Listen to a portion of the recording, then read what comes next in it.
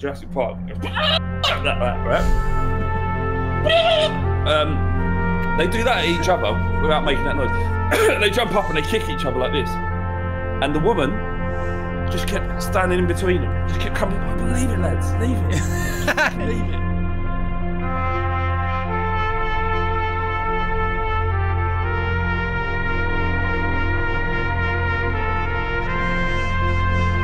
Taskmaster burst the bar and it splits 10 miles.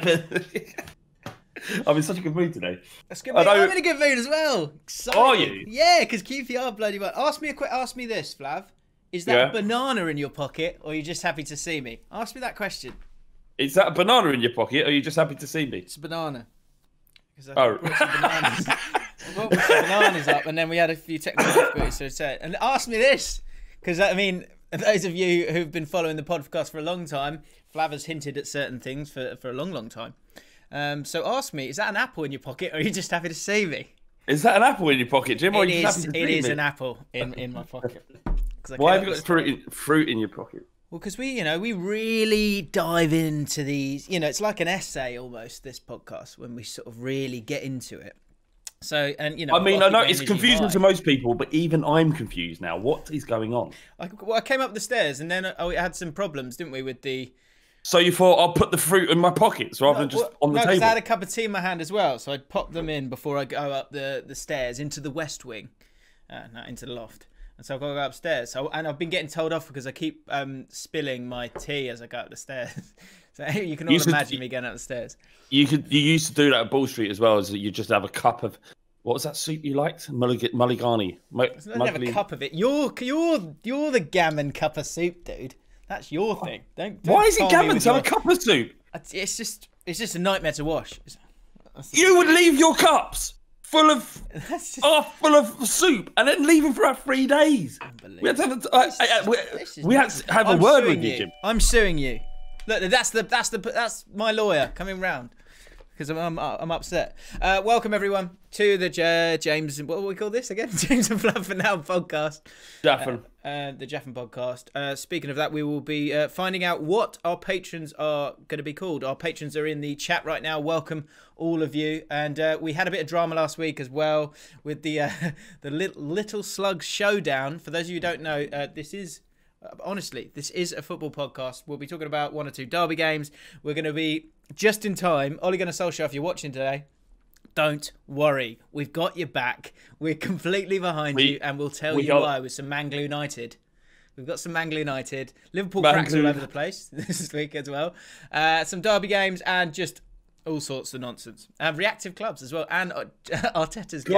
Aren't we leaving that now? That's enough now. The reactive clubs. I feel like this is the last week for sure. Good. I think when you hear it, we'll just need. I hate it. We really need to just really like finish it off. Yeah, just double tap back of the head. Exactly. So yeah, we'll get into it straight away because I think the patron thing we need to sort out. So if you are a patron, welcome. Thank you very much. We did a mailbag earlier in the week, which was actually absolutely brilliant. Actually, we did there was a great question about the Hunger Games and who would win in the Hunger Games that involved the 20 managers and captains, and we went into that in very granular detail. And the answer may shock you. The answer may shock you, exactly. So if you are a patron, yeah, get involved. But what do we call the patrons? That's the question. Well, they refer to themselves as the little slugs, which I'm not comfortable with. But it's if people don't know, look, this show is becoming just a series of in-jokes, right? And I'm here all for it, right? But people won't know. They feel like we're calling the people that support the show and enjoy what we do little slugs. It's just not the right look, I don't think. I'm not sure it's the right look, I'll be honest. We've got some options, though. You guys got in the comments. Thank you very much for getting in the comments. Keep doing it. You guys are amazing. It's so funny reading the comments. Try and get, this is your chance. This is how you become a stand-up, Great comments. And then we go, hang on, this guy's really funny. In you get, sold out arenas. That's how it works. So we had some options for what we should call our patrons. If you want to become a patron, link is in the description. McSlash said, James and Flav's weird little mates is another acceptable collective term for us lot, along with dirty little slugs. Powerless said, surely your patrons should be called Jafans. No. Fans. Didn't like that. No, I get it, but it's just like, no. I prefer slugs than that. Yeah, James and Flav community page, which we now know is Louis. Big up the Lil Slugs. All in capital letters for the first word of each of those. 14 likes. And Danny Lightfoot. The patrons should be called Jaff and Cakes. So you can't do polls on YouTube anymore. But maybe the patrons should name themselves. I don't know. I don't know what the best way to do it is. I don't think we're going live right now, guys. If you don't know, we're watching the live chat as we record. So if you want to get a part of this, you can join us by what's our Patreon? Patreon.com. James and Flav. James and Flav. You can join up for quite an expensive sum of money. Don't focus. And you can get involved. And obviously, as you know, at the end of this podcast, if you're a Patreon or a little slug, as they keep calling themselves, I'm literally looking at the chat now and they're saying up the slugs, afternoon slugs. I didn't choose this slug life. The slug life chose me. So Sam Cornyn. That's amazing. I don't know. Look, they can refer to themselves as they like. But at the end of the show, if you are a patron, you get to take part in the quiz.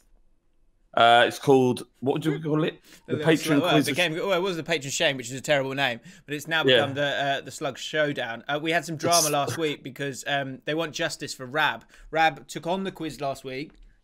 And the question that we asked was how many times Australia have been at the World Cup. The answer on the website was 4. The actual correct answer is 5. So, I don't know if Rab's here today. I'm happy to give Rab another go. I don't think he is. I'm not sure he is. But we'll need one of you patrons right at the end of this podcast to be ready. Don't worry. I've got 442 I'm backing on this time, so you know the questions are going to be correct. We're going to be absolutely fine. Really good magazine, this one. This is from just a couple of months ago.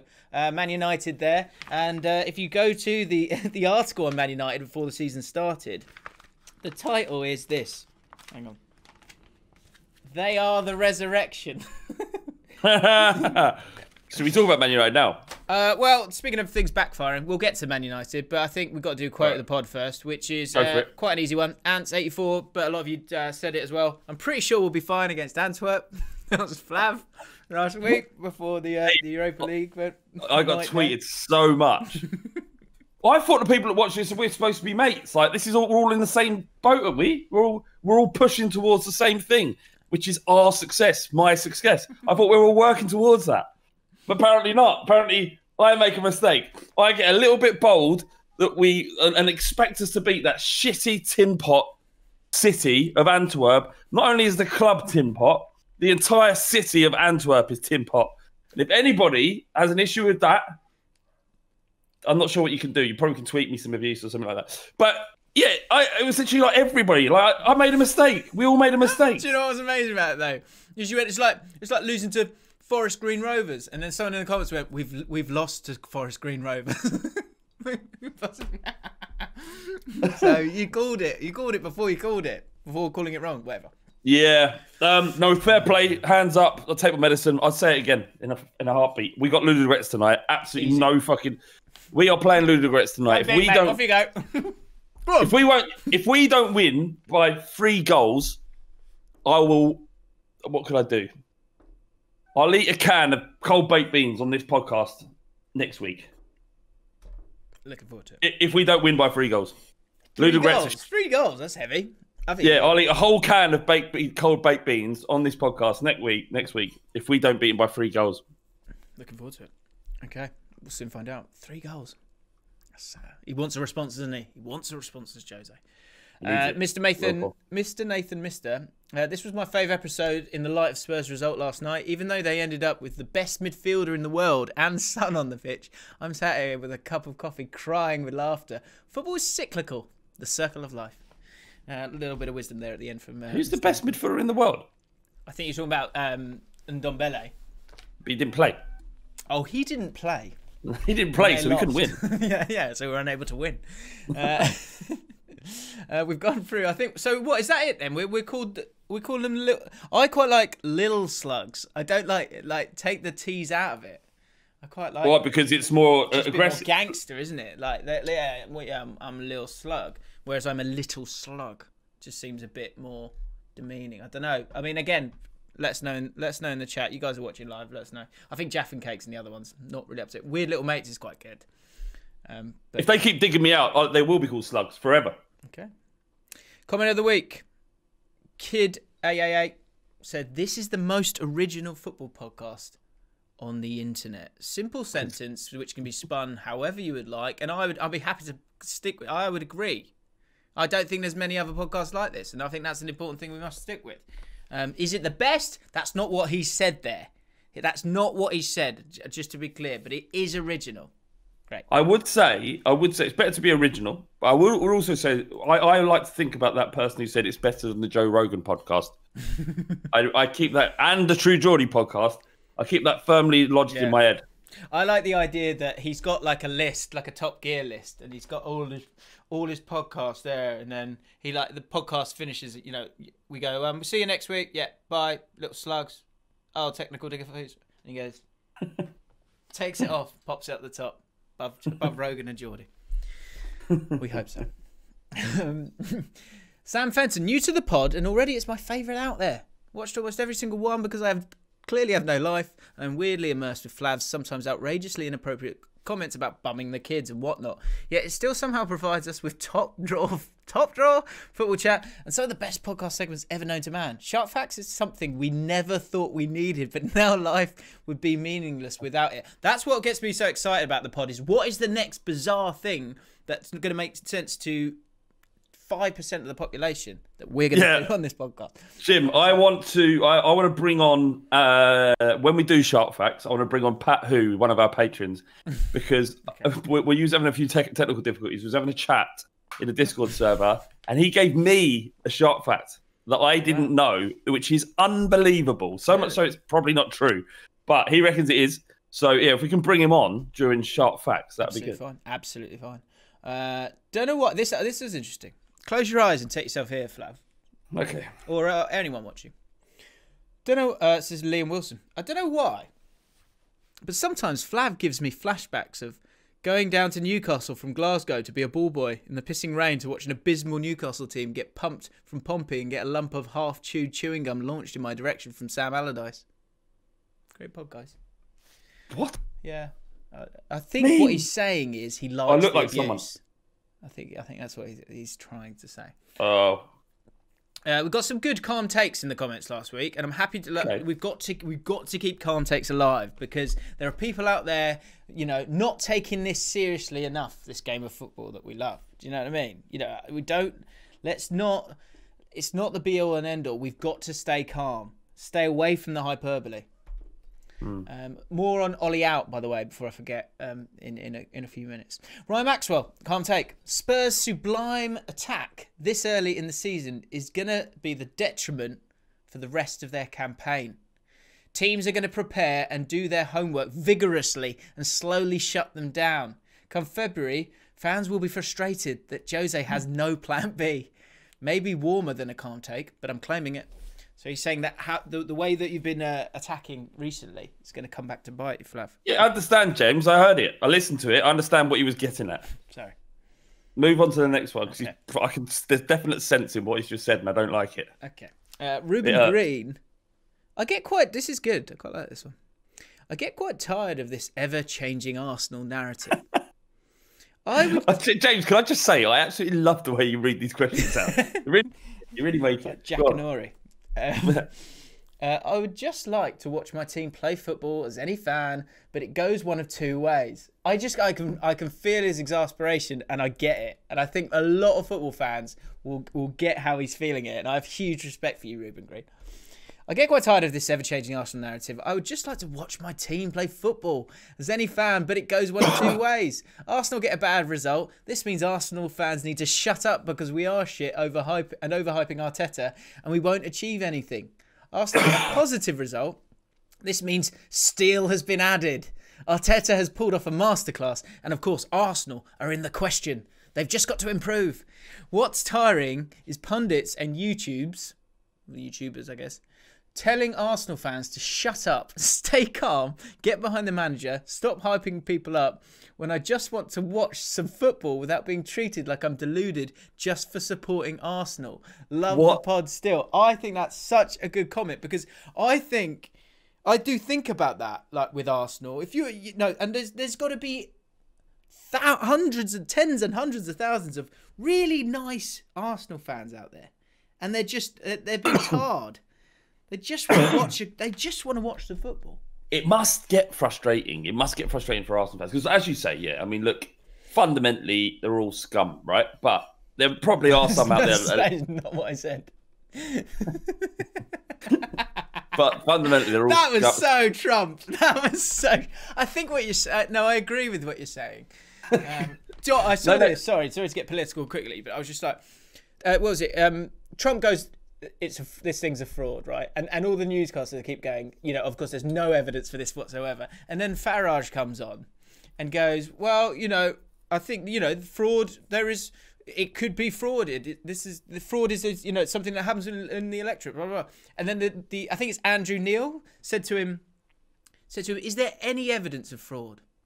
He said, well, no, not yet. So now why are you talking about it? Then? Oh my God. Anyway, sorry.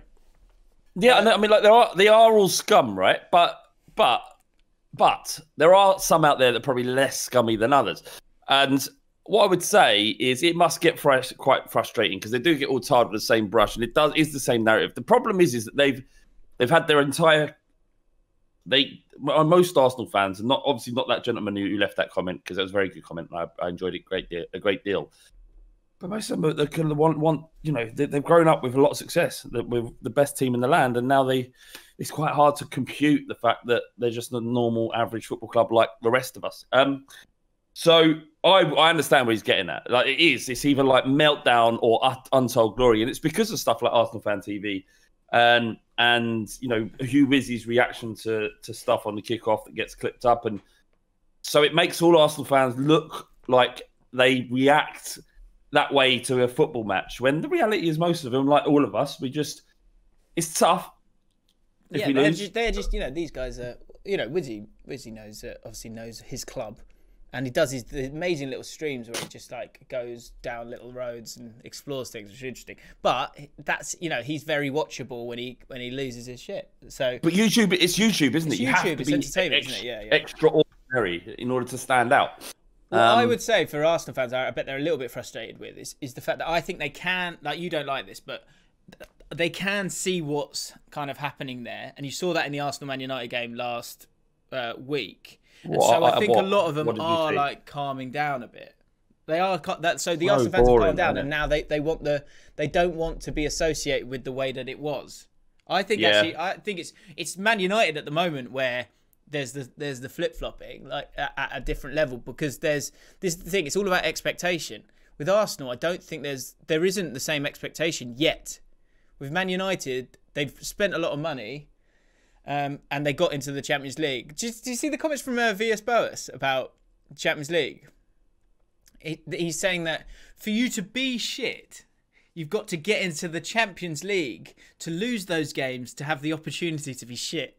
Whereas if you're in the Europa League, I mean, it doesn't really work for Spurs at the moment, but generally, if you're not good enough to get into the Champions League last season, then you don't get the opportunity to lose these Champions League games and there to be an absolute disaster at your football club. You're playing lesser sides in the Europa League and winning those games easily, and therefore by being shit the season before and not good enough to get in the Champions League, you end up actually getting better press the next year. So true. I wonder where you were going. I didn't really understand any of that until the last sentence. It's interesting. It's interesting, and the bigger you get, the more harsher critic. And for a long time, I've always considered success to be, and I haven't seen any success to be fair, but the better your team gets, the worse it is to support, because it's several levels. The expectation goes up in your fan base, which is always damaging, because the more you expect and hope, the harder it is when you don't achieve it. So that's one part of it. The atmosphere goes because every game is so tense, because you realise if you're going for the league, you have to win every game. So there's very few games, unless you're 3-0 up, where you can relax and go, we can start singing and we can just start enjoying the football. No game is enjoyable. When you're chasing for glory, no game is enjoyable until it's done. And for about an hour afterwards, 2 hours afterwards, or when you're doing a podcast, that's fun because you're talking about a win. But experiencing that win isn't fun. It's weird. And and then you're immediately thinking about the next game because you have to win every game. You can't afford to lose. So there's so much pressure in being successful or striving for success. I'm not sure it's worth the point, Jim. Yeah, I would, in a way, I do miss the days, and I would never go back to them. But just to aid my point, I miss the days a little bit of just you go into each game not knowing what the fuck's going to happen, and sometimes you win and it's the best day. It's the best day of the month. You get a really good result. It's the best day of the season. But becoming better, you don't get that release. You just get an expectation and a frustration if it don't win. It's like I've gone to games where Spurs are like, when we were chasing Leicester, we were playing Bournemouth and we were 3-0 up, I think. We went 1-0 up after the first minute. My feeling at 3-0 was like, oh, thank fuck for that. Won that one. Rather than, yeah, it was just, oh, thank God. Relief. So, yeah, being striving for success isn't the be all and end all, and it does create a different kind of fan base and stuff. Like, how did it feel last night when you beat Derby 1-0? Oh, mate, I'll tell you what, because I tweeted it, I was like, this is excruciatingly boring to watch. Watched Wayne Rooney's Derby County, played against them. He's still got it. It's literally, it's like a spud just rolling about, but then getting on the ball and playing lovely touches and passes. Who? Rooney. Wayne Rooney. It's like a spud rolling about. He's got a very fat neck. I know he's always had it, but he just sort of slowly. At the start of every season, someone's going, and then walking off, and then letting him have that season, and then they come back. It's just before pre-season. Is he? They go away again. He's still got it. He's still got. Is he still got it? Yeah. I think, do you know what? I can see him playing for quite a while just because his pace is completely gone. He's completely. Has it? Yeah. So he's just strolled around in the sort of defensive midfield. Oh, he's sort of. He's a track twister. He is a bit of a track twister. Yeah, he sort of played a bit like a. Yeah, he kind of roams about a little bit. Plays in midfield when he fancies it. Plays up top when he fancies it. He's still very good at that level. Still very, very good. What can I ask? He's a coach there as well, right? I think so. I'm not sure, but Philip Koku is the manager, and Derby are expected to do quite well this season, and they've done really badly, and we're not a good team at the moment. We're like they're giving it a go, but we're proper mid-table at best. Yeah. So for us to beat them, us nick it at the end. Really good pun work by the Sky Sports team actually yesterday. Bonne, Bonne, scored a last-minute header, and he said they called it Bonfire Night. I thought that was really good. Really good work. Topical as well. So yeah, no, we won that one. Why were we talking about that? How'd that happen? Oh yeah, well, yeah, because it was one of those where I was like, this is so horrible to watch. However, we are still drawing 0-0, and we could nick it and get it undeservedly. And do you know fascinating what the championship. Do you know what's perfect? My mate Ozzy, big Derby fan. I saw him at Wembley the year we beat them in the last minute undeservedly, and it was right near the end of the game. And I texted saying, "Are you watching it?" He said, "Yeah." He said, "Yeah, God, it's not like 2014-15, is it?" And literally, as he texts me that, the cross comes in, poof, last minute winner again. I went, "That's on you, mate. You've done that." It was great. It was interesting championship this year, isn't it? You got Reading, who were flying. I can't get it. Lost the last 2 games. I can't get my head around it. I don't know. Yeah, I don't understand. Brentford will win it. Brentford will win it this year. What? Oh, they'll win it. Yeah, they will. They've lost 3 games in the first. They've lost a third of their games already. They're still good. Are they? Yeah, it'll come to be. How's the old that new striker they got? What's his name? Ivan Toney. Yeah. Yeah, I bet he's all right. I think he scored 10 already this season or something. What? Really? Yeah. They just go. Oh well, we'll just find. They just find another one. Find another one. He has scored 10 in 10. Oh my God. Yeah. And then he'll be bought. That is an amazing football club. Bought for what? I don't know what he's bought for. Maybe Rob can tell me. But bought for like a certain amount. Will get sold for 20, and more money gets ploughed into the team. And so on. They've only got 17,000. Why do that? I just don't understand the lack of kind of capitalising on the ability to be petty there with a stadium that you've got. You've got QPR down the road. You hate us. Just get yourself 20,000. Get yourself to just do it. They haven't got 20,000 fans. They haven't got 17,000 fans. So you might as well just do it. Down the road, they might. You know. Yeah, I do. I admire that level of pettiness. I do. Let's move forward because. I didn't hear that because, like, as we say, Discord cuts it out. What did you do? 1 or 2 derby games this week. Oh, right. I bet there is, actually. It tends to be. Not everyone got it. Won't get into it too much, but a few people. One person, I did really enjoy it. Someone said Southampton Newcastle, local derby. That's great. Good. But no, someone said, I think it was Ryan, but I think he knew. He knows the truth. He knows what's going on. So I'm not buying anymore. No chance. Well, the thing is if you don't get it, there's a certain irony in you not getting the fact that they are not getting it on purpose. I've got to say, I mean, you know, let's go behind the fourth wall here for a second, guys. I always got that they were doing it for a reason, guys. Come on. Oh, so you're saying that we didn't get that, you didn't get that, they didn't get it? Yeah, keep up. It's like Inception. It is. Can I make a point? If my hands are below and I'm doing this, I'm not masturbating. Confirmed, guys. The rumours aren't true. I'm not masturbating. I mean, I'll tell you, I've got no issue with that. This is some hot and steamy, juicy podcast action. We all do it. We all do it. Apart from Japhet Tanganga of Spurs, who does not masturbate. Yeah. Everybody else watching this, actually, do you know what? I would predict about 95% of the people watching this have masturbated today. Oh my god! It's actually my analytics. Actually, I can see it's 75. Actually, it's a bit low. Yeah, I mean, and just to be clear, Flav's not saying that you can't. He's just saying that he's not during the podcast. Not right now. No. Yeah. No. But yeah, you know, if they want to, it's not. Yeah, crack on with it, mate. Enjoy it. Self-love is love. Exactly. That's right. Friday, here are the games this weekend. I'll reveal which ones are derby games. There's quite a few. Brighton versus Burnley this week. Southampton versus Newcastle. Everton versus Man United. Crystal Palace versus Leeds. Chelsea versus Sheffield United. West Ham versus Fulham. West Brom versus Spurs on Sunday. Leicester versus Wolves. Man City, Liverpool and Arsenal. Villa. Flav, what will be a game that you won't know the score to?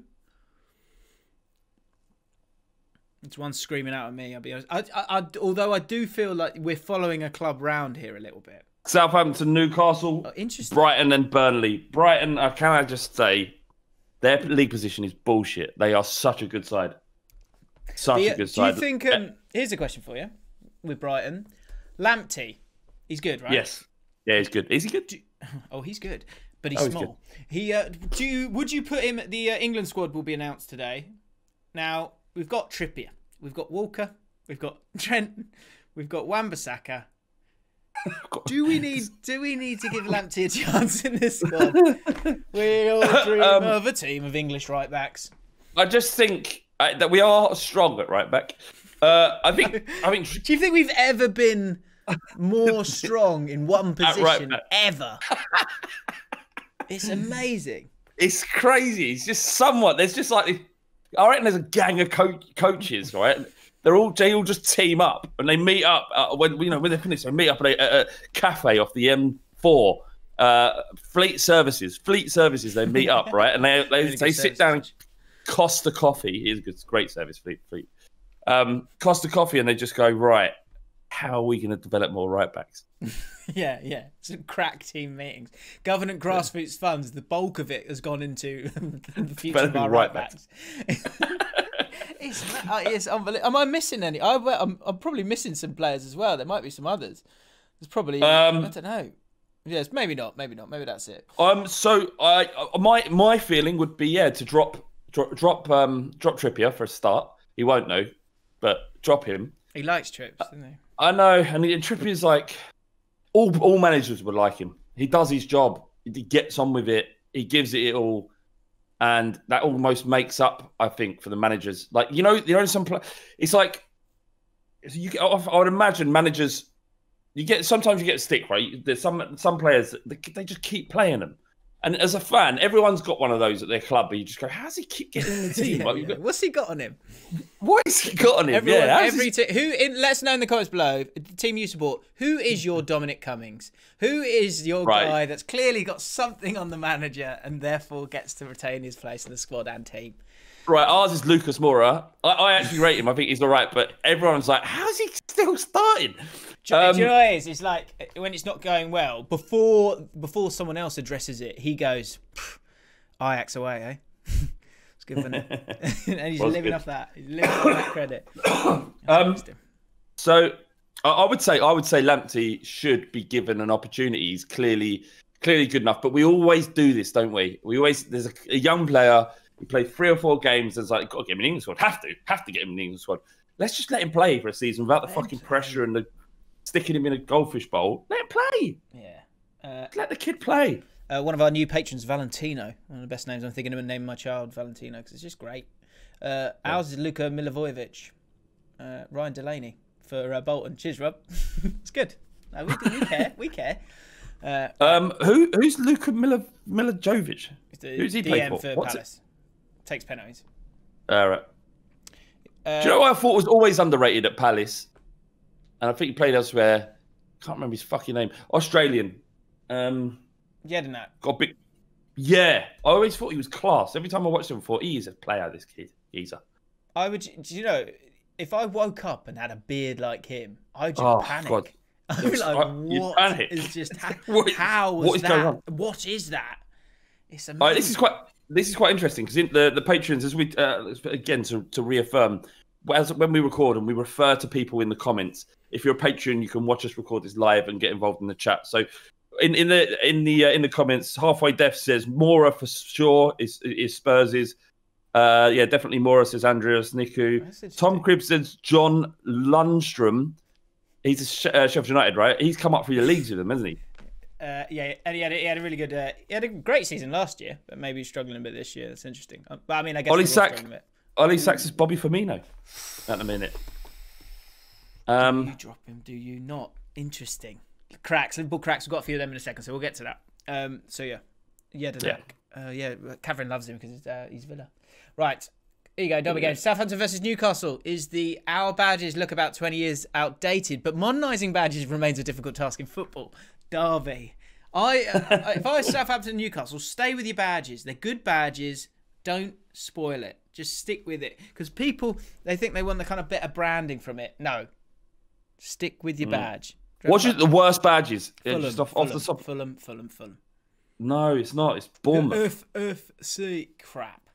It is shit, but Bournemouth is weird. Have you seen? It's a man headering a ball. It's very. It's a vector image of a man headering a ball. It's very much a. It's very much a sort of. It's like a coaching academy. Yes. Right, and it's like are you googling it? Yeah. And the hair's really long, so it's like a man with long hair. What is that got? Put a foot on it. Yeah. What is it? It's like he's doing a flick on header at the first post. Yeah, where's that ball going? That's going to back stick. Yeah. I think they had is it Fletcher? They had a player called Fletcher who played for them for years and years and years, and I think maybe that's built on him. And he's just That's it for a team that's supposed to play great football. He's flicking that on. He's definitely flicking that on. He's not flicking it forwards. It's either from a corner or it's big man, little man. Yeah, it's very true. How long is his hair as well? It's so long. It just goes down to his waist. Yeah, do you think? He just flicks yeah, it's a terrible, terrible logo. It's the worst. I mean, unless there's some sort of hidden meaning and it's about, for some sort of charity, then I apologise. But just looking on what it looks like, shit. Yeah. And that, lovely head of hair. That's true. That is true. When you went to Bournemouth, have you ever been to Bournemouth? Yeah, it's lovely. Is it? It's nice. The place is nice, Bournemouth, but the actual getting in and out of that ground. Oh no, I haven't been there. Fucking nightmare. Even if it's the smallest stadium on earth. But an absolute nightmare to get away. Anyway. Pat Dobson's also got one for Southampton Newcastle. It's the do our legendary I thought this was quite good. Southampton versus Newcastle is the do our legendary ex-strikers count as trophies derby. So I think that's Letizia and Shearer, isn't it? Like they sort of they'll crowbar them into a conversation as much as possible because they haven't. He's Letitia is a good follower on Twitter. Comes up with some mental shit. Yeah, he's offensive at times. Right, Ali, my boy Ali, one of the Allcott Ultras. West Ham versus Fulham is the Ham derby. It's simple, but I like that. He said, "I'm so sorry." No, it is. It's a Ham derby. There's also what is the other Ham derby though, Flav? Old Ham. Old Ham versus West Ham. Versus Fulham. But surely they should have replaced Ham with something else. It's like he's over egging the pudding a bit. Egg and ham.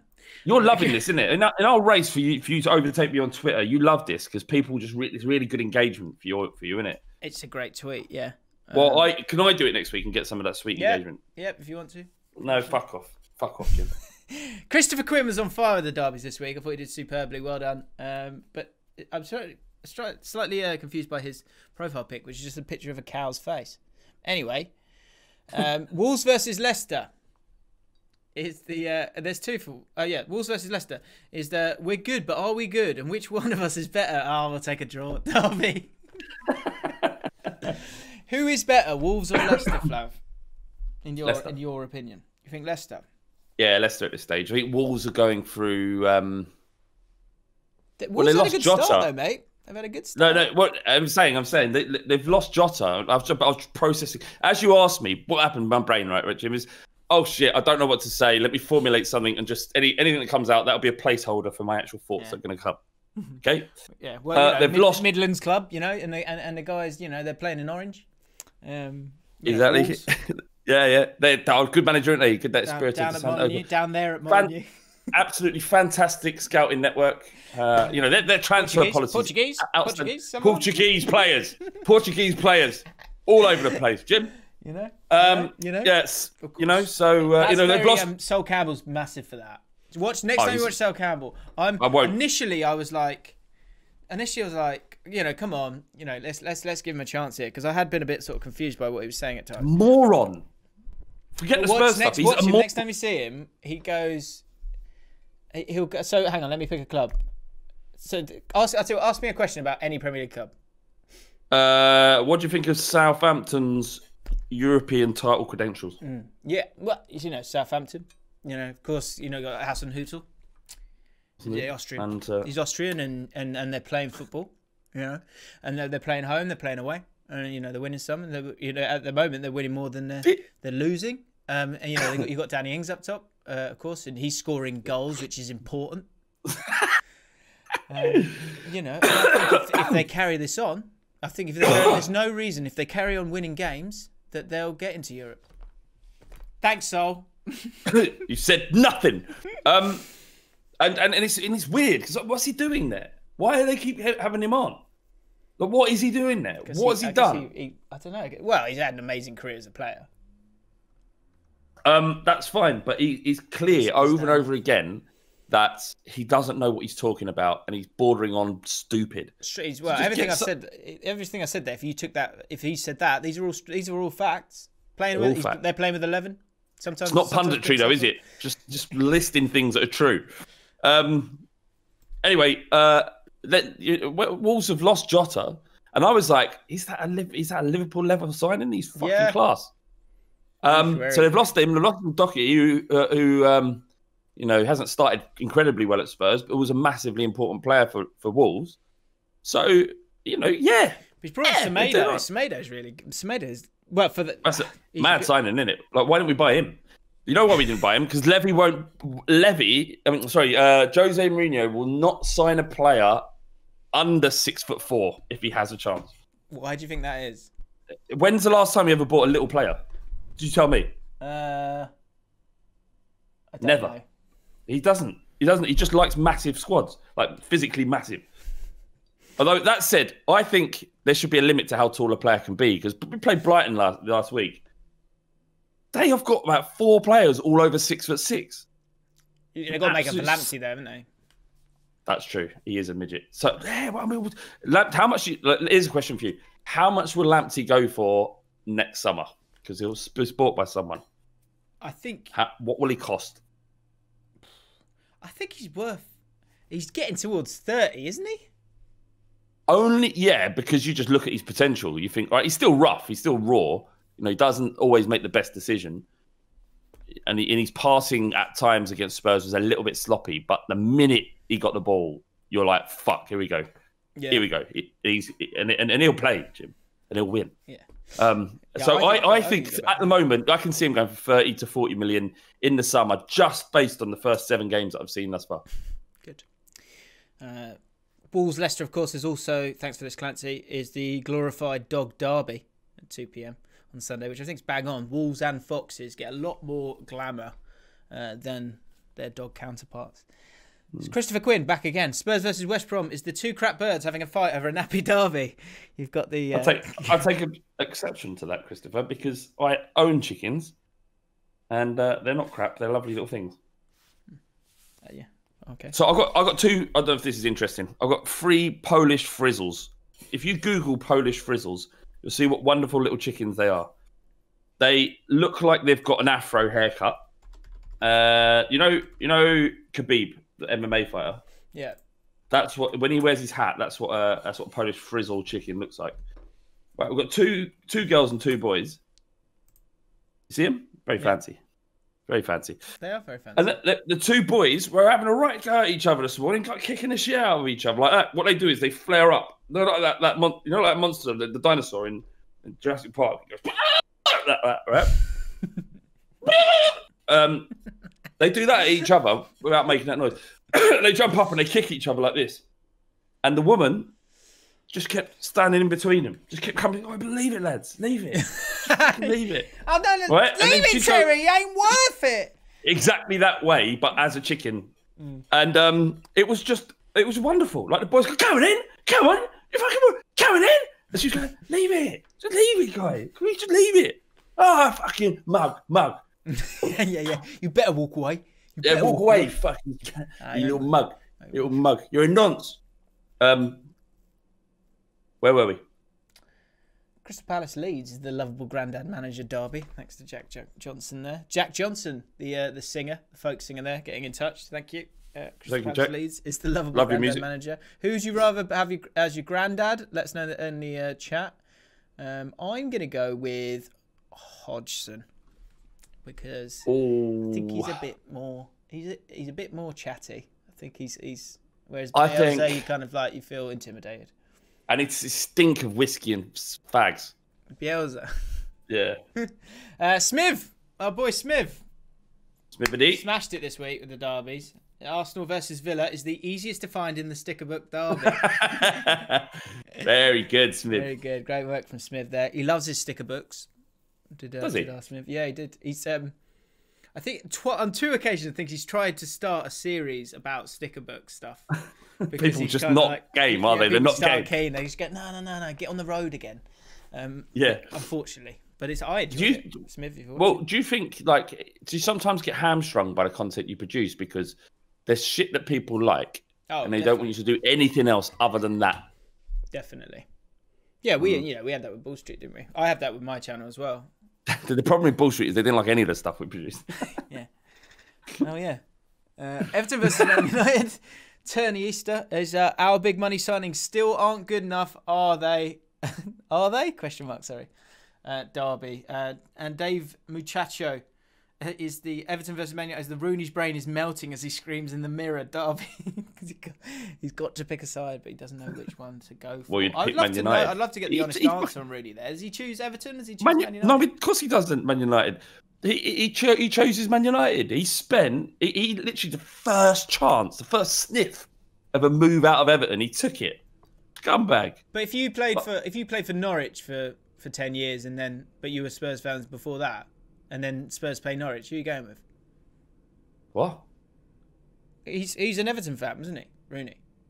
If I was a Spurs player. No, wait. You're a Spurs fan. You're you. Okay? Yes. You're a Spurs fan, but then you don't make it at Spurs. You get plucked by Norwich City. You spend 10 years at Norwich, and then your career ends, and now Spurs are playing Norwich. and James Allcott goes, Flav, of course, big fan of Spurs as a child. Not the same, is it, though? It's exactly the same. No, it's exactly it isn't, the same. Who are you choosing? Rooney didn't... Tottenham. Rooney didn't not make it at Everton, did he? As a better club came along, he was like, I don't want to play Everton anymore. I want to play for them. You're doing I'm going to play for them now. I'm going to play there because that's Manchester United. Forget everything that you taught. Oh, a bigger cup, it's like going out with missus that you love, and then within a second, like a new, like this fit bird comes along, and like you just leave your missus. Do you? Is that what kind of person you are, James? Go and tell your wife right now if that's the kind of person you are, James. Because I'm not sure, mate, if we can have a relationship anymore. If that's the way you think, if you think it's all right, just willy-nilly to fuck off to the next bit of pretty piece of meat. What, Derby? You were like this with Ben Haynes. You were like this with Ben Haynes, because he's good looking, right? And he's charming and he's fucking brilliant, isn't he? I love him. Yeah. The minute you got an opportunity, you was gone. But who's come back? Who came calling back, James? You came calling back to me. You chat to Ben Haynes more than I do. If you want to open it. He's just such a nice guy, though, isn't he? He's just so nice. He's so handsome. I tell you what, I would consider Ben Haynes could be a potential mate, right? Could be. And if so, I'd have two really good looking mates in you two. That's great. Yeah. Well, thank you. I mean, and I agree. I think Ben's very good. So if your marriage splits up and you need to go out on the pool, Ben Haynes is your man. I don't take Ben Haynes. No chance. I'm not. Well, because you won't get the pick of the bunch. Slightly less attractive than you, but louder. So they can do the hard way. You go, I'm so sorry about this. That's what I did for about 6-7 years. So sorry about my mate. So sorry. He's a nice guy. No, he is a really nice guy. Stop chatting. Do you want to drink? We've got Burs in that later, actually, by the way. So we should press on because we're giving free advice there before Burs in that, which is dangerous. Anyway, so Man United. Let's do this. Man Glue United. So here it is. Tom Dudley. I love this Ollie in stance. Such a change of point of view to take. Look forward to see how your defence goes during the season. Of course, we made our final decision on Solskjaer, and we are backing Ollie. We are behind Ole Gunnar Solskjaer. Man Glue United, they've got to stick together. This was, of course, after the Leipzig 5-0 win. Flav said, we've got to stop with the flip-flopping. We've got to back the guy. He's earned it now. There's no way they're turning back from here. Something's happening. It's a really exciting time for the club. What goes and happens? They lose to Arsenal. They lose to Istanbul Besiktasir with the likes of Demba Ba playing up front. Yep, he's still playing. And Raphael, the former, and Skirtle, I think, was playing for them as well. Maybe. The Resurrection, says Rob Turner. That's correct. I almost want to read this out because it's because it might help. Maybe it will help with some of the glue that we need to get Man United back on track. McSlash did put one in here. So if you are a Man United fan, or if you're not, you're trying to let's stick behind the manager. Let's stick behind him, and get your sort of Man United takes in there. McSlash said in their last 2 Champions League matches, this is before the last one which they lost, Man United have defeated the current leaders of both the French League and the Bundesliga. Additionally, well-respected pundits James Allcott and Flav Bateman have officially deemed OGS to be well good. So there's one. I would say I'd like to. You can go after me, Flav. I'll go. Okay. Ollie's. I think people are looking at this wrong with Ollie. I think I see this as an opportunity. And I think, look, he's trying different things at the moment, and he's been able to do that because of the great victories against PSG and Leipzig. Of course, that's a team that finished in the final and finished in the semi-final last year. Solskjaer is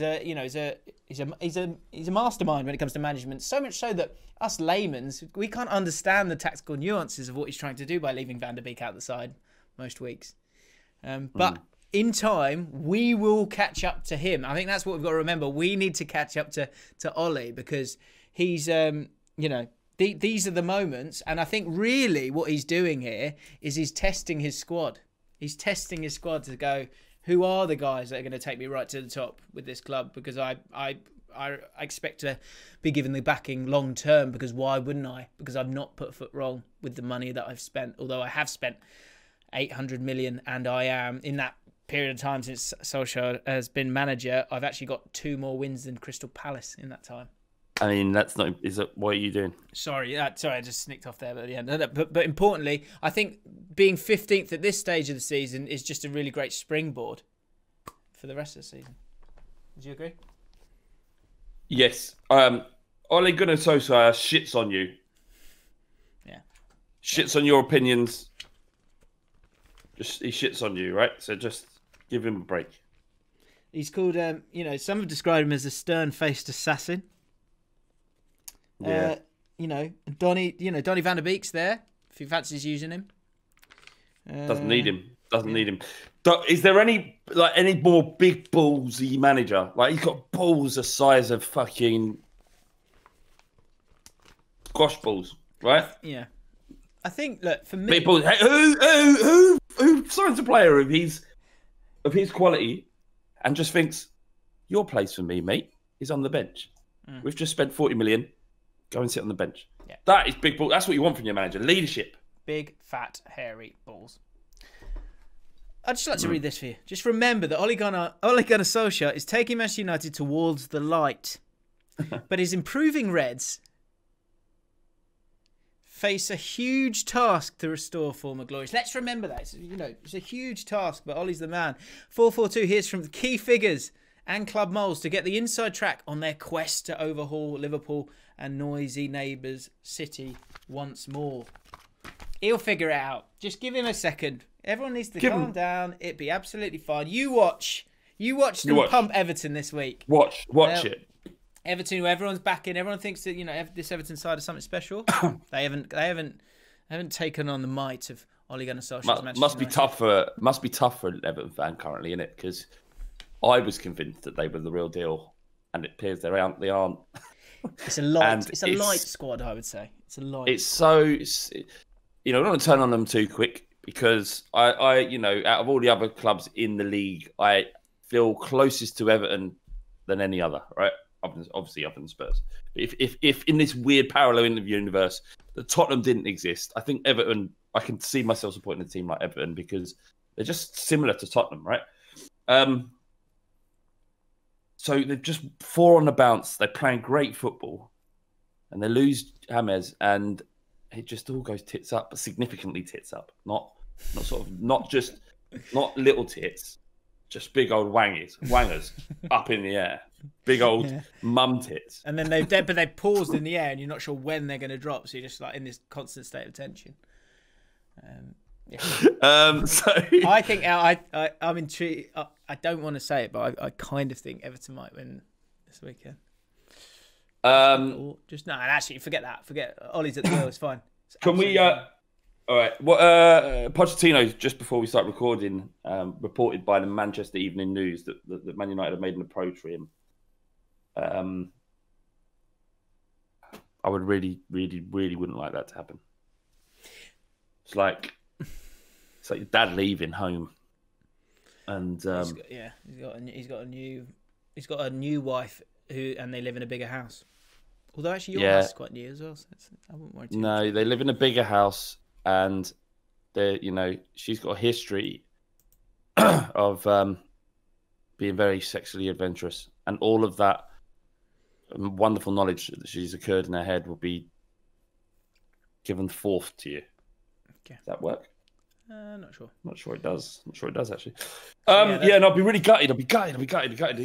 I just want him to go PSG. Fucking will they sack Tuchel? He's shit, right? He can't. They've been awful this season. They can't afford to keep being abject and boring. Get in your previous captain. He's free. Take him right now. Do not want Man United. Is he going to go in there? What's he going to do? What's he going to do with that mess? What's he going to do with that? He's going to improve them. That's what he's going to do. He definitely would improve them. Definitely. It's a good move for him as well. Like, it makes sense. It makes complete sense. It's a step up for him, isn't it, as well? What do you mean, step up from what? What are you talking about? Well, it's a big club. In what way? They've got more money, is that it? In every way. Not in every way. Yeah. Stadium's bigger. They got more money. They're 15th in the league. Commercially bigger. Yep, 15. Yeah, true. But can I just say something? And this is exactly where Spurs start to fuck things up. But if we manage to beat West Brom at the weekend, guess where we'll be in the league, Jim? Top. Go on, say it. Don't act like you don't know. Top of the league. Top of the league. Okay. Yeah, that is true. Well, as long as Liverpool don't win and they will play their Well, game. we played before them, so top of the league. Right. Okay. Fair enough. Yeah. Exciting. Wow. Rob Turner makes a great point here. He says Ollie has the Definitely won't answers, win, he just can't communicate them, and that's the team's problem for not being on his level. I agree. That's what we're trying to get at. Rob also supports Bolton. That's true. A bit of knowledge. See, Flav really gets to know his patrons. I love the patrons. They're my favourites. Exactly. Not as rosy over on Merseyside for poor old Liverpool. Man United, of course, really on the cusp of something, on a quest, you might say, or 4-4-2 might say, to do something really special as they look to overhaul Liverpool and Manchester City, and the two take on each other this weekend, and it's not looking good for Liverpool at the moment. They are struggling, cracks everywhere as they currently sit top of the Premier League with 16 points, despite the injuries that they've got. Here's a couple of Liverpool cracks. Well, actually, this is more of an exploration of what Liverpool cracks are. So for those of you who don't know, we're trying to make the Premier League a bit more even. Thus, we're trying to take Liverpool down a peg or two because they're a bit too good. Jake says this: it's not bullying to pick on the hardest kid in school. No, it ain't.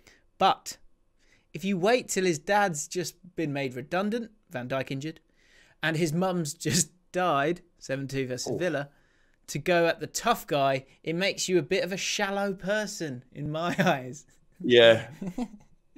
AXZ60 hashtag Liverpool cracks.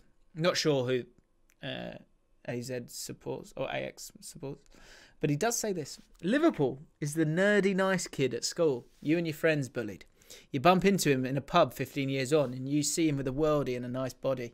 The worst thing is that he is still nice to you, knowing full well he is better than you in every way, shape and form.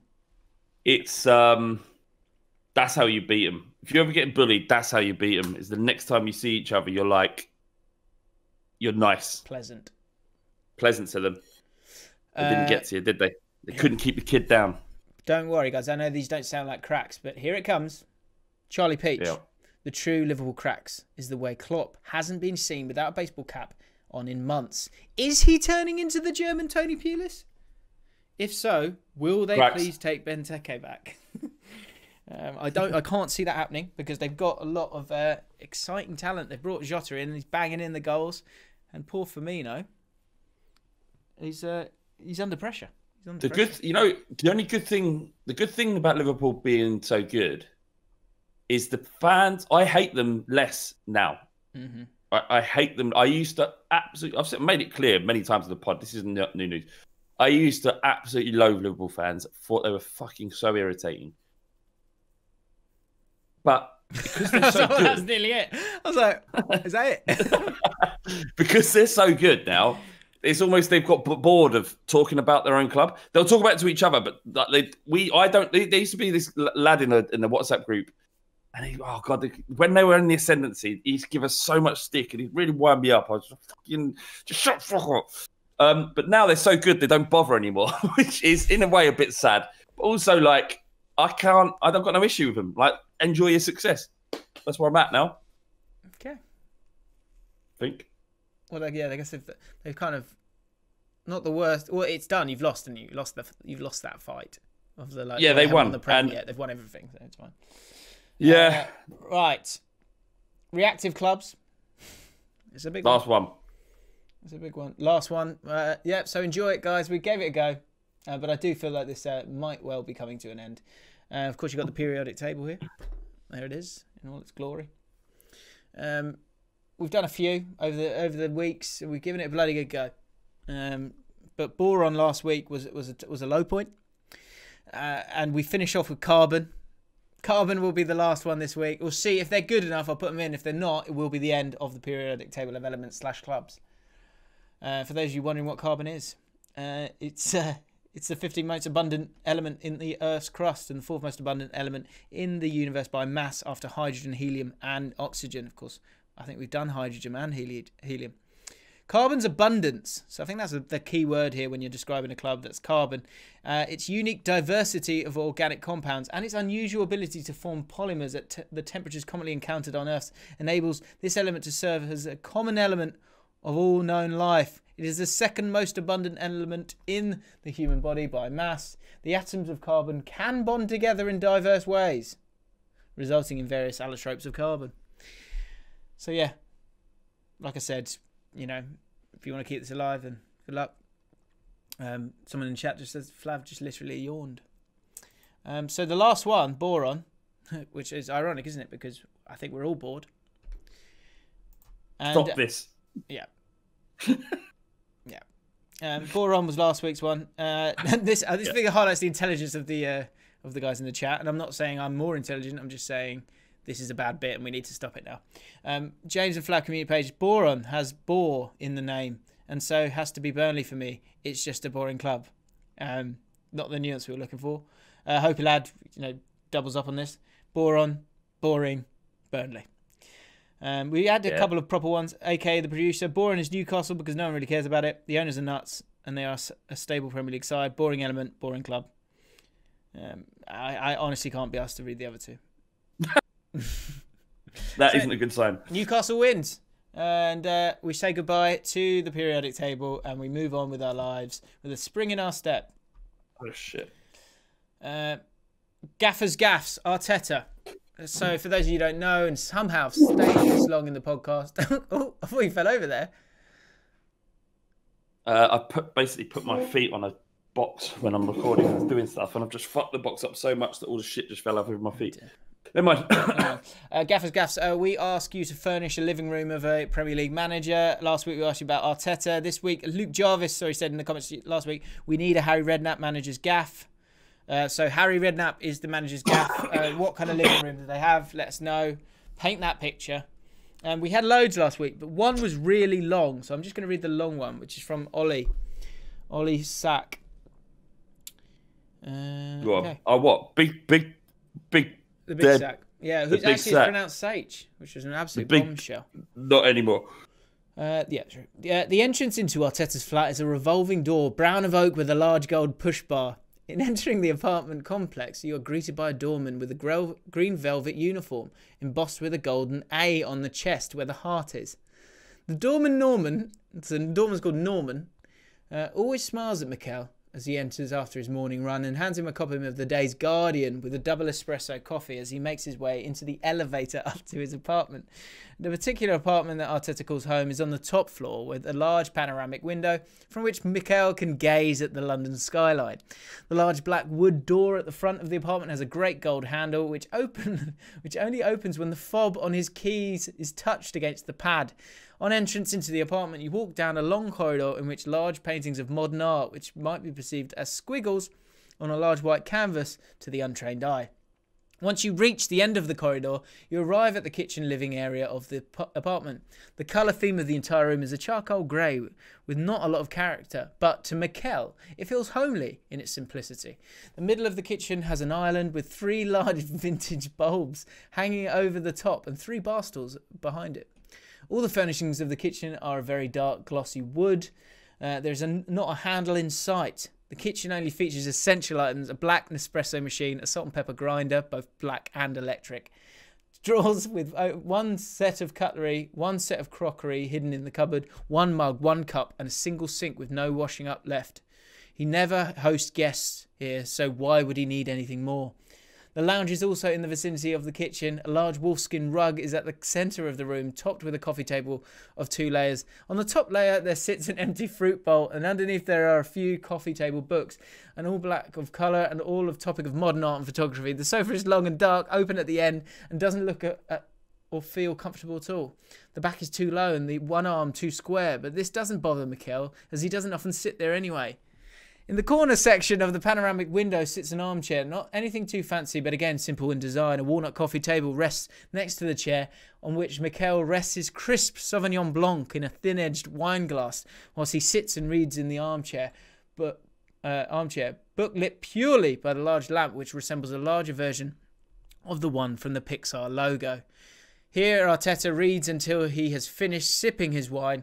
after a long, hard day of teaching Louise to defend, then takes himself to bed. And that's Arteta's gaff. Arteta only has sex in doggy style position.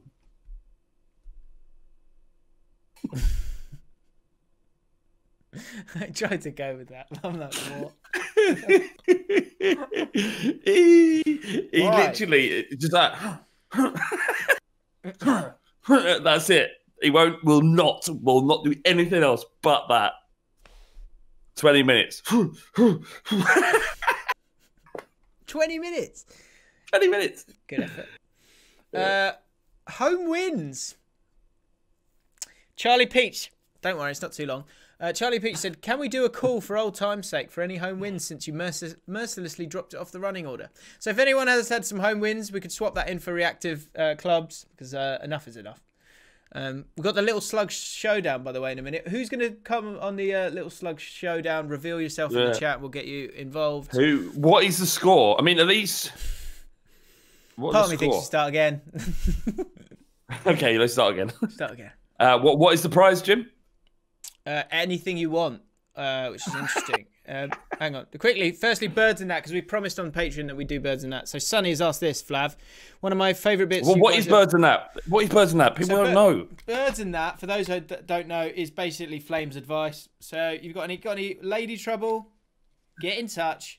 Me and Flav will sort you out. One of my favourite bits you guys ever did was birds and that, so I'm going to try and rekindle the birds and that. And by the way, for those of you thinking birds and that, are we sure we can talk like that anymore? Well, don't worry, we've already run it by our queen, Catherine, queen of the patrons, and she has said it's fine. No, she didn't say it's fine. She said it doesn't bother me. It doesn't bother. Doesn't mean it's fine, though, does it? Yeah. Doesn't mean it's fine. Birds and that's fine. Just for the record, I'm the one that has a slight issue with it. James is fine with it. I think it's okay. All right, okay. At uni, I'm firmly stuck in the friend zone with this bird way out of my league. She says the other people, she says to other people how much she loves me and how funny I am, which makes me think there's a chance. I live in uni hall, so lockdown 2 is obviously now happening, and I've got all the time in the world to graft. And if there was ever a chance, now is the time to strike. In a non-creepy way. He does say that. He does say that himself. Yeah. How do I climb out that dark pit? That is the friend zone, boys. Flav. Just to caveat that, Catherine says, don't blame me if someone moans. No, we will blame you. We will blame you. We will blame you. It will be your fault. So it's very simple advice, and you will get your answer very quickly. You just say to her, look, I really, really fancy you. Do you want to bang? But he's got the chance to play the long game here.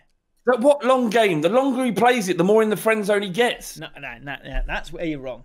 That's where you're wrong. Now, Sonny. Well, you've been in the friend zone a few times. I think this is the thing. I don't know. I've never been in it. Sure. You've got what I'm saying is you can take your time, but it has to move forward. You cannot stand still. Two very different things here. I think with this situation happening, you know, the fact that he's going to be in a confined space with her for a long period of time, he's got a chance. But he's got to be careful because he thinks I think already from this, he says he's in the friend zone because he's looking to climb out of that dark pit. So he's already in the friend zone. Does he come out and ask directly, Jim? Do you say, look, do you know, I quite like you. When this is all over, can we go for a drink? Is it something like that, or do you be more subtle? I think because the problem you've got with it is he can't, like, the obvious thing that you normally do is, like, you know, it's like house parties and things like that. But I wonder if in lockdown 2, if they're all stuck in halls, are they allowed to do little house parties? No, they get fined 10 grand. Right. See, that's tricky. They can go for a walk. What legally can he do to get himself out of the friend zone? Go for a walk. Yeah, but you're not even really allowed out, aren't you? I think you're allowed to exercise. Yeah, you can go for a walk. You're allowed to go for a walk. But what the thing is, he's in there, isn't he? He's in there, and she has him there because she probably just thinks he's a really nice bloke, right? And she gets a lot from their relationship on a platonic level. I think we've got time to listen to the people on this one, and it already much, like the election itself. I'm going to call myself Biden. You could be Trump. It really is dividing the nation. By nation, I mean the patrons, because some are saying Flav's nailed it there, says Matty. Dennis says, I agree with Jim, 1,000%. So I think we leave this for a week, and because we've got a difficult set of circumstances here, let's root for Sonny, let's invest in Sonny, let's listen to the people, let's find a way to get around this so he can claw himself out of the dark pit that is the friend zone. Do you know what this reminds me of a little bit? What? Bagel Girl. Bagel Guy, yeah. Bagel Guy. Although it was a bagel girl, wasn't it, as well? So sorry, I didn't. That was pedantic. Yeah, that's right. Bagel Girl. This is a similar situation when we used to do this on One for the Weekend, where there was a guy who fell in love with a bagel girl, and it was a long-running saga. It really was. We're still not sure if it's true or not. I'm 100% sure he made it all up, but that's it's one of those. So yeah, what is your advice? In our instance, my advice right now would be just to grab the bull by the horns, so to speak, and just talk to her and say, look, do you fancy going out for a drink? When that's what you have to say. You don't have to put it all out there. You don't have to go balls out. Definitely don't go literally balls out. And just say, when this is over, do you fancy getting a drink together one time? And the problem is you're in the bubble together for the next 4 weeks. So if she says no, it's like it's so awkward, isn't it? Maybe wait till the last week. Cook a dinner. And you can't interact with them, so you're kind of wasting your time a little bit here. Do you know what I mean? Because you're better off waiting, but you're going to be waiting for months and months and months. Like, how do you move it forward? This is difficult because you can't do any kind of, there's no physical contact. Do you know what it is? Yeah, they can have physical contact. Can they? Right. We need to know the rules. Sonny, tell us the rules. I think you can. I think you can. I think get drunk. Just you two get drunk, watch a film together in bed, not like in bed, but just lie on the bed. And if something happens there, if she fancies 2 meters, safely, of course, 2 meters away. No, they're fine if they live in the same house. Okay, I need to know that before I give my advice. But who cares? Who cares what? Like, if you're 18, 19, and you're horned up, would you go, hold on, there is a pandemic, or do you just get on with it? You get on with it. That's what happens. You could do stuff just 2 meters away from each other. What would you do? It'd be weird. Self-love is self-love. Self-love is love. Yeah. Just do that. Get you two. Don't initiate it, because I think it should be up to her to decide what, especially, it's important that you don't put it on her, unless you're 100% sure. So wait for her to do it. If she does it, and it might be like just a little glance in your eye. It might be like a little glance in your eye across the dinner table, like something like that. Could be something as subtle as that. Bobby Turner with a great idea here, Flav. He says, "Is she?" Yeah. Well, I don't know if it's a question, but I'm creating the question from it. Is do they share a kitchen? Do you share a kitchen? Because that could be a route. That could be a route where you could you could make a meal together. Fancy making? I'll make you dinner. You come in. That's good. I'll make you dinner. You eat together. And you can suggest what your intention is without actually saying it. That's actually cooler, I think. That will go down better. Hold her gaze. How about that? Yeah. Hold her gaze. That's it. Yeah. If you've watched, you're a patron, Sonny. So yeah, exactly. That's just like this. Yeah. Just stare at her like this when she comes in. She gets up in the morning. She's making scrambled eggs. Yeah. Stare. Eye contact, crucial. Seriously though, if just a little bit of eye contact, a little extended, like a little bit, just like a couple of seconds, 3 seconds, and look away. Okay. Right, it's time for the Little Slug Showdown. Hang on, let me just take the T's out of that. Let me get the T's out. The Little Slug Showdown. Who's coming in? The Sugar Paddy's here. Yeah, I think Sam said he had a work call. Okay. All right, no problem. Paddy, are you up for the challenge? Yeah, sure. Good man. What do you call him? Sugar Paddy? Yeah, because he's an absolute hero. Let me just thank what you. What are you... Pat, you got the money for this? No comment. No comment. Turn your radio down, Pat. All right, let me find this quiz. Hi. You got to turn your stream off. It is. Good. Okay, good. Right. Pat Who 68, one of our beloved patrons. It's time for the Little Slug Showdown. You, of course, are a little slug. What sure is that? Today. It does seem aggressive, doesn't it? As a little slug, you qualify I'm not to comfortable be in with the that. Little Slugs Showdown.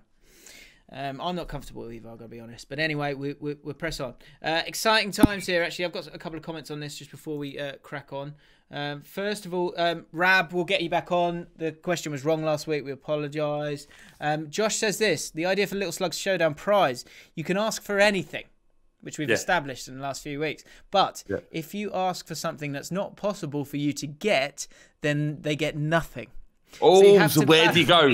How high do you go? Yes. So you have to balance your request. Go big and risk getting nothing, or go smaller and guarantee it's yours. As long as you and Flav promise you'll try your best to get it. Also, introduce the patrons like Kenneth William can carry on. Go, ooh, patrons, showing your age there. All right, listen, James. That is such a good idea. I swear to God, if you come in with a request that's just right, yeah, I'll pay for it. We'll definitely pay for it. We'll pay for it. We'll go half each. We'll pay for it. 100%. I'm intrigued. You've got to just pitch it just right. Yeah. Are you going to ask for two? That's fascinating. I can't wait for that. Okay. Right. The way it works is you can ask the chat.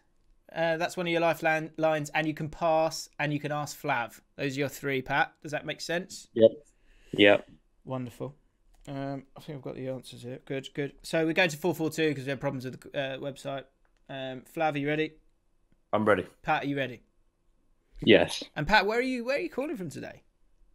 New Jersey. Sunny New Jersey, of course. Here we go. Biden fan? Trump fan? Trump. Biden. Biden, Yeah, fuck off, Flav. Yeah, I thought I love that. Class. Right, here we go. Against which club did Barcelona boss and ex-defender Ronald Koeman smash his famous 1992 European Cup final winner? Against which team did he do that? Against which team, yeah. So this might be, I don't know if Flav thinks he knows this one, or if the chat might... Oh, so you're not looking at the chat, Pat, because you're keeping the integrity of the Little Slugs Showdown high. Of course, I'm on Discord. Don't worry. Good man. Okay. So you can pass, you can ask Flav, you can use the chat, or you can just give it a bloody go. I think I will use the chat. He's going to use the chat. Okay. So in the chat now, if you think you know the answer to this one, I did know the answer to this one. I'm pretty proud of that. Did you? I did. So get in the chat and say, and then Pat, you can now look at that chat and pick one of the people. Can we have the question European again? Cup final. So just say again, against which club did Barcelona boss and ex-defender Ronald Koeman smash his famous 1992 European Cup final winner? It was at Wembley. To give you an extra clue, it's not really a clue, but it's just me showing off. Tension is palpable right now. I'm sure there's people watching this after the fact screaming. Rob Turner's jumped in. Rob Turner. So yeah, it looks like Sampdoria. What, do you reckon any of these have Googled it by any chance? I wonder. Yeah, I don't know. Yeah, I backed them. So yeah, would you? They're all saying Sampdoria at the moment. Is that what you'd like to go with? It would be very rogue if you didn't. Yeah, I agree. Okay, that is the correct answer. Well done to you. You've got so Flav. Can you just keep score here? That's one. That's one. Yeah. Question Let two. me write that down in case I forget it. In which season? This is tough. Actually, I'm going to skip on one. West Brom tied up a permanent deal for winger Matias Pereira from which team this summer?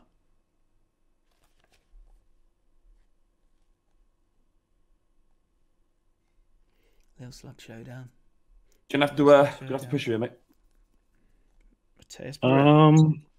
Signed for West Brom, but from which team in the summer? Of course, he was on loan for a season, again from that same club. I'll pass. He's passed. Okay. Question 3. Which substitute hit the winning goal as Sevilla beat Manchester United 2-1 in last term's Europa League semi-finals? If I can give you a bit of help here, I would say don't ask Flav about this one. Yeah, I wasn't going to. I also wasn't listening to the question. Good. I'll go Ever Banega. That's incorrect, I'm afraid. It's Luke de Jong. Luke de Jong. What a shame. Okay. What a shame. 1. Yeah. Sorry, Pat. I think we should start making this a bit Easier. That ties me with Rob Turner, though, right? Can't be That blaming. ties me with Rob Turner, right? Sorry, Pat, what are you saying? That ties me with Rob Turner, though. That ties you. Yeah. You're right up there. Well, no, I think are we starting again? I don't Yeah. know. Maybe we're starting again. I mean, regardless, we hope as the Little Slugs showdown progresses, we'll get higher than 1 at some point. But yeah, thanks for that, Pat. Pat, before you go, I was speaking to Pat before we started. Can we just quickly move to Shark Facts? That is it. You know, we are done now, apart from maybe Shark Facts. So yeah, we'll finish with Pat's Shark Fact. Go for it. All right. Well, Flav, you questioned the validity of this fact, so I did look it up. Okay, good. And I'll read the whole entire thing that says. Okay. So it says, sharks are older than trees. I love it. Sharks have existed for more than 450 million years, whereas the earliest tree lived around 350 million years ago. That's amazing. Not only are sharks older than trees, but they are also one of the only animals to have survived 4 of the 5 mass extinctions. Well done, Sharks. Well done, Sharks. Wow, let's have 3 cheers for Sharks. 3 cheers for Sharks. Hip, hip. Hooray. Hooray. Hip, hooray. Hooray. Hip, hip. Hooray. Sharks, you heard it here first, guys. What a perfect way to end it. Thank you, Pat. Superb work.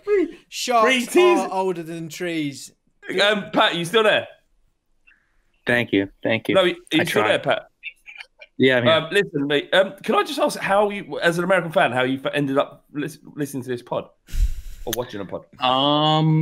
Ball Street. I just watched you guys on Ball Street, and I think there was like a thumbnail to one of the the one for the weekends that piqued my interest. So whoever made the thumbnail, congrats to you. Well done. Probably G Jim. Probably, yeah. All right. Right. Great facts. Great way to end the pod. Thank you, everyone. Get involved in the chat. Get those comments in there. Obviously, makes the podcast every week. If you want to join us as a patron and join us live each week, you can do as well. And get yourself in the Little Slug Showdown. Coming back next week. Have a great weekend, everyone. And, of course, patrons as well. We'll see you next week for the mailbag and for the patron and for the podcast next week. See you later. Bye-bye, everybody. Bye.